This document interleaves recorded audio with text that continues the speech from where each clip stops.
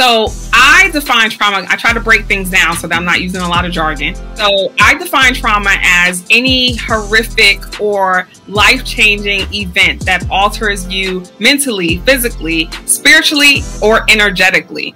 And so what that does is that it interrupts your flow. It stops you from, continuing on the path or journey that you were already on. It's something that is life-changing. So it's something that impacts you to the point that, again, it can cause you to have to change your regular scheduled programming. Hey, it's your imaginary best friend, Finch. And I know at times life can seem hard and you can feel stuck with no valuable answers and nowhere to go. Listen, I have a host of secrets and recipes that will not only help you enhance your lifestyle, career, relationships, and finances, but also help get your ass off the fence. And just because you're not where you want to be doesn't mean you're not where you're supposed to be. So let's go do the work. This episode starts now.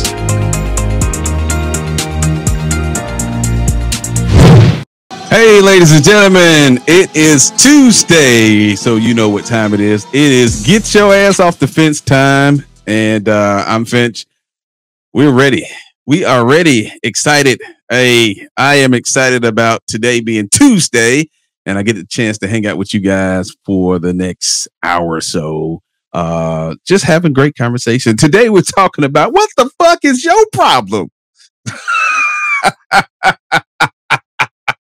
You're probably looking like, oh, everybody just got shocked right now. I get it. But it's a great thing because if you've ever dealt with trauma in your life, this is the place you want to be right now. So I want you guys to go out, go tell a friend to tell a friend to tell a friend to tune in right now because we got the great doctor in the house to help you guys maneuver through your trauma. It's nothing like trauma that, and I think so many times we've talked about this so many times on this show, things that happen in our lives that are traumatic in a sense.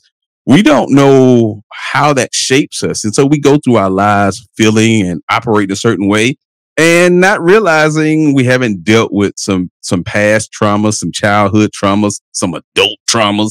But needless to say, we have somebody here tonight that's going to help you get your ass off the fence concerning your trauma and help you heal or get on the healing journey at least, because we all know the work is up to you. So if you don't do the work, then you don't get the results. All right, guys, my guest tonight is known as the healing alchemist. Those are big college words, in case you didn't know. Big college words. She specializes in healing trauma by focusing on mind, body, and spiritual healing. She's the author of the best-selling book, What the Fuck Is Your Problem? Becoming an active worker in healing your trauma. And she's here to help you get your ass off the fence so you can enhance your life and live free. And we're getting one-on-one with her right now.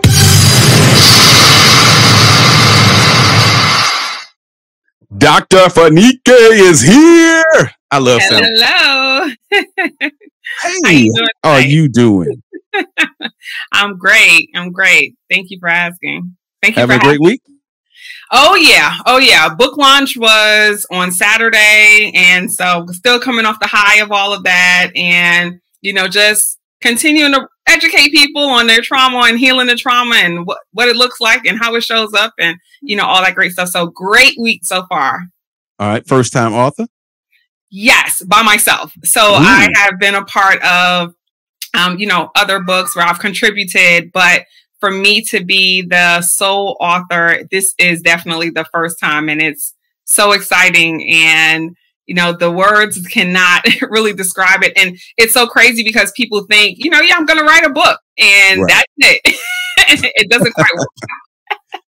That part. All right. So when you talk about trauma, a vast majority of people I've learned have no idea what that is. So let's start with what is trauma? So I define trauma. I try to break things down so that I'm not using a lot of jargon. So I define trauma as any horrific or life-changing event that alters you mentally, physically, spiritually, or energetically. And so what that does is that it interrupts your flow. It stops you from, continuing on the path or journey that you were already on. It's something that is life changing. So it's something that impacts you to the point that, you know, again, it can cause you to have to change your regular scheduled programming. That's how I define trauma. Okay. So in your profession, I would have to assume that at some point you had to deal with your own trauma in order to help other people deal with theirs. And when you think about your own trauma, what was it that allowed you to, number one, recognize that you had a traumatic experience that you hadn't dealt with, but more importantly, how did you get your ass off the fence and get over that hump on your journey to healing as well? Great question. So a lot of my trauma started in childhood. From the age of 4, as that's the earliest that I can remember, I witnessed a man get murdered looking out the window of my apartment building. And then from there, witnessing domestic violence in the household. And I remember the last episode of my dad assaulting my mom. And he was like, hey, I'm going to come back and get you. And he was leaving and he was like, I'm coming back to get my daughter and I'm going to kill you, bitch. And so he leaves and I'm thinking, you know, yay, he's leaving because I was scared for my mom. But at the same time, I definitely thought that he was coming back to get me. The next day, I go to school as if, you know, nothing had happened. Get to my grandmother's house because my mom, she worked 12 to 14-hour days. Get there, my mom is there, which is weird because she's never at my grandmother's house when I get off of school. And she calls me in the kitchen and she says the 3 words that changed my life forever, which is your dad died. And so all of this by the age of 6, and I, for years, held on resentment, anger, feelings of abandonment. You know, the last words that my dad said to me was that he's coming back to get me. And so then I never saw him again. So abandonment, you know, fear, difficulty with relationships, distrust for others, not believing in, you know, other people's words, difficulty receiving love and giving love. And then all of those pieces, I carried that for years. I self-harmed as a teenager. Just had a lot of, you know, anger issues and rage issues. Get to college. I'm right before I graduate. I take Psych 101. I saved that course for like the last. I don't want to take it, right? And now look at me. I'm a therapist. So right before I graduate, I take Psych 101, and we're talking about trauma. And the teacher talks about, you know, how trauma happens and how trauma can trigger, you know, violence in us, and how it can trigger, you know, difficulty with our emotions and expressing our emotions and our feelings and all this other stuff. And it started to all sound, you know, really familiar. I was like, oh, that's what's been going on with me. So I kind of, you know, connect those dots. And, you know, from there, I was like, okay, I want to work on it, but nothing major. I was still a kid. You know, I'm 21. I'm still technically a kid. And, you know, nothing major, didn't really do anything consistent. So, you know, I'm like therapy here and, you know, a little bit of healing work here and nothing major. I hit about 34 and I go to China to train some doctors and some psychiatrists and some nurses. And I'm gone for like 3 weeks.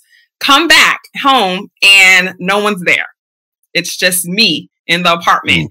And I had a realization that, you know what? I would have loved for someone to have been there to be like, welcome home. I missed you so much. You know, whoa, where have you been? You know, and they weren't there. And so I realized, you know, then at that place that I wasn't really happy with my life. You know, I had the degrees, I was making good money, I was traveling, you know, I had all those things, but something was missing. And that was when I decided, hey, you really need to heal this stuff. Like, you really got to work on it. So I devoted a year to really going hard, you know, and really focusing on my healing. And I mean, I was boxing, eating healthier, I'm journaling, I'm meditating, I'm doing yoga, I'm going to therapy, I'm doing all these things. And I was healing, but I was tired and exhausted. Okay. So you was wore out with the journey itself. Wore out, but it taught me something. And it taught me that, one, to truly heal, because keep in mind, I'm about 34 now. All this stuff happened from 4 to 6, right? Plus other stuff had already, you know, happened in it, but that was like the core. So almost 30 years later, it's been sitting there for 30 years. It's been evolving. The energy of it has been changing. It's been latching on. You know, I like to think of trauma like venom. And Venom, you know, like the black, how he like attaches onto stuff and gets a host. That's how I'd like to look at trauma. And so it had, you know, attached onto certain pieces, and it had attacked my relationships, and it had attacked my business, and it attacked my thinking about finances, and it attacked, you know, my friendships. It attacked, you know, it was attacking all these different pieces. And so I learned that to truly heal from it, it required me to be focused on healing mentally, physically, energetically, and spiritually, right? Because like I said, it was working and it was great. But I also learned that, hey, maybe you went through all of this stuff because you're supposed to help other people. And so that was when I really narrowed my niche to working with women, specifically around healing those trauma energy blocks. And I was able to design a program, right, that offered all of those different healing pieces, but from one person, so that they wouldn't be tired and exhausted from their healing like I was. So it was great. Okay. So when you talk about it affecting your relationships, you talked about it affecting your finances and all those things. Tell me specifically, how did you recognize, or what types of things you noticed that it was affecting your relationship? Now, are we talking about romantic relationships, friendships, family dynamics, or all the above? All of the above. So you can't really separate them. People think that, you know, I show up in my love relationship one way and I show up in my friendships or with my family another way. And it's not true. So you can't really separate them, right? Because you can't really, you know, categorize or move your emotions around based on the person. People think that, but it's not really true. So the things that I was noticing is I was lashing out at people. I was very quick tempered. So very, you know, like there was an anger there. I noticed that in relationships, I had a really short tolerance for, you know, people and things. And I would just leave a relationship. So there would really be no closure for the other person. There, you know, I've had, you know, several proposals and I just love you and, you know, all of these things. And I couldn't quite return it. You know, like I never was able to really show up in those relationships. And then when it came to my friendships, there was always a, you know, distrust, you know, what I couldn't never really let my guard down to say, you know, yeah, this is really my friend. I really need to, you know, be all in and help them and, you know, go out on a limb for them. With my family, the way that it showed up was that because I witnessed my mom be abused, I became the protector. You know, and a part of that was because I'm also the youngest child, but a part of it is that I determined in my brain that it was my fault, because if I wasn't alive, then my dad wouldn't have a reason to abuse my mom. My dad wouldn't be there. You know, he wouldn't be trying to get me. So from childhood, you know, up until adulthood, I had convinced myself that it was my fault. And so because of that, I became like this protector around my family. And so it was a lot of sacrifices. So again, I was in school, I was working, you know, I was the one, is anybody need anything? I was taking care of people, you know, financially, emotionally, mentally, just trying to show up because I always felt like I had to overcompensate for the fact that I existed. And so that's what my trauma brain had kind of, you know, told me. So I think what happens is when we experience, you know, those types of trauma, they can show up in so many places. Financially, my trauma came from seeing my mom work 12 to 14-hour days.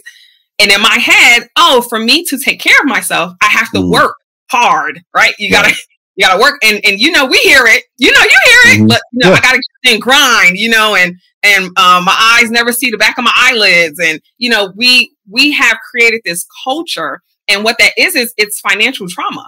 And we don't even realize it, but we've created a culture of hustle and grind because that's the only way that you can, quote unquote, be successful. But that's not true. Right. So there were different, you know, pieces. And what really helped me was for that year that I was telling you about, I really went into like kind of solitude. And I spent a lot of time by myself, a lot. And I started this tradition where, you know, every month I would pick a thing and I would work on it. And so as things were coming up, because the other thing is that trauma causes these layers. And so there's layers to the healing. You know, you can work on one thing and then it exposes something else. And then you work on that thing and then it exposes something else, you know, because it's layered. And so I was able to have that time to really dig through and get to know myself and start to really understand how it had impacted me. Now, are you talking about layers like the Taco Bell 7-layer burrito type of layers? Like is that what you're talking about? Yeah. Exactly. You know, right. You tackle one layer and then you like, oh shoot, there's another one. There's another one. Yeah. All right. So you talked about disappearing in relationship. Now we talk about he comes home or he comes over, all your stuff gone. Like what when you say you just used to disappear out of relationships, what did you actually do? So it was more of an emotional detachment. I remember my ex, and he ran into some issues. He wound up moving in with me, and he was like, you know, you're going to be my wife. And, you know, and I really, really cared about him. And I remember after about 10 to 11 months, you know, that lease was up. So I was moving, and I pretty much was like, I don't think that you should move with me. I want to just move by myself. So we wound up breaking up. And you think that was me. It was like by a year or before, I'd be like, okay. And a part of it was honestly, I would feel myself getting too close. And when I would feel myself getting too close and, you know, I'm starting to let my guard down. Oh no, it's time to go. This is not going to work. I remember my childhood boyfriend, who we were best friends from the time I was 9 and he was 13. And we had grown up and, you know, then started dating. And he proposed to me about, I think, 2 times. And I said no both times. But, you know, I remember just breaking his heart, you know, just this is all right. Well, I'm going to leave and go to Atlanta, and, you know, pretty much this is not going to work. And so, you know, and I apologize to everyone that's listening to this. Why you apologizing? It has already occurred. I know, but, you know, a part of it is that a lot of times, you know, we're broken. You know, we have things about us, and we don't even realize, you know, how they're showing up and how they're impacting us and impacting other people, because it doesn't just affect us. It affects the people that are in our lives as well. Right. Now, when you think about how far you've come and you're looking at where it is you desire to go, you just recently released the book. We got to get into real quick why you titled it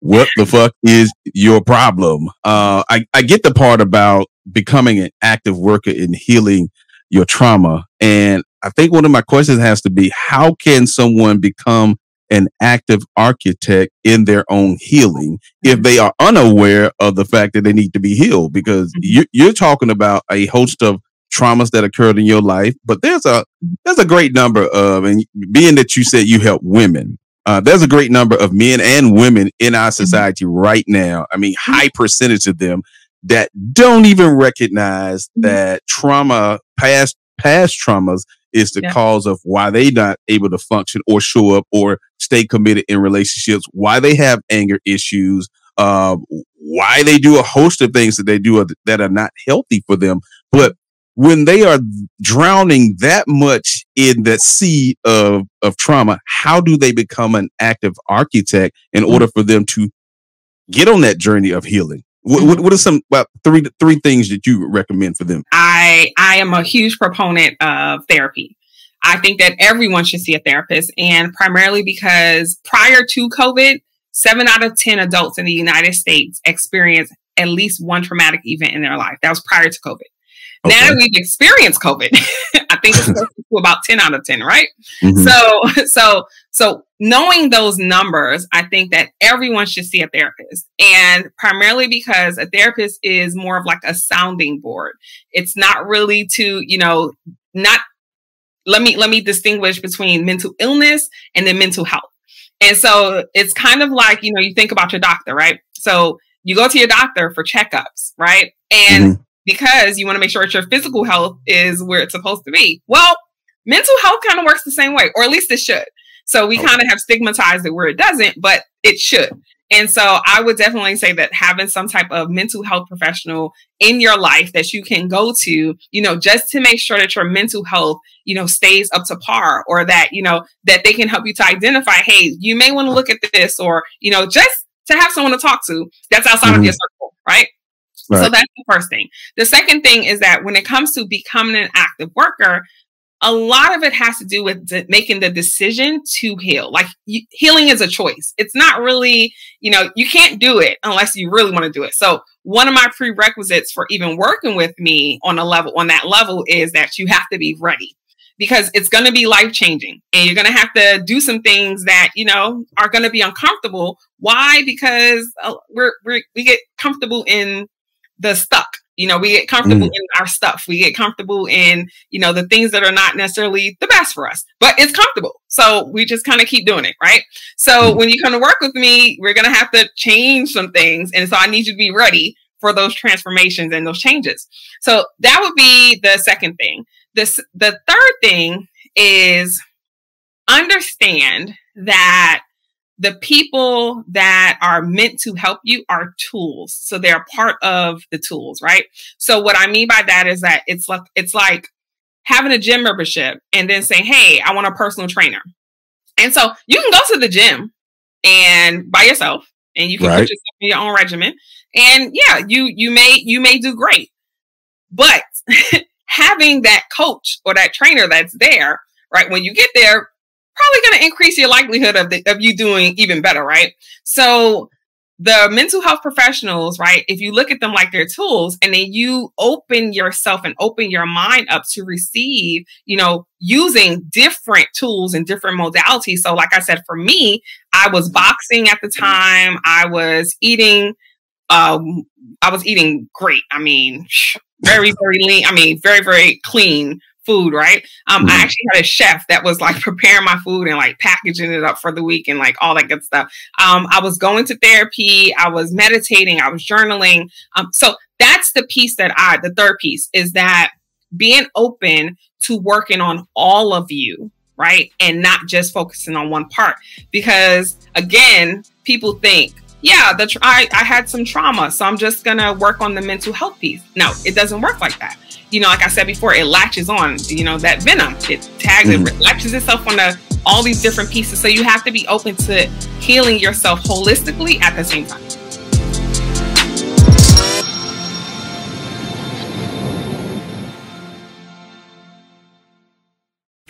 Hey, thanks for tuning in. Be sure to give us a follow, rate us, and leave a comment because we love to hear your thoughts. And until next time, get your ass off the fence.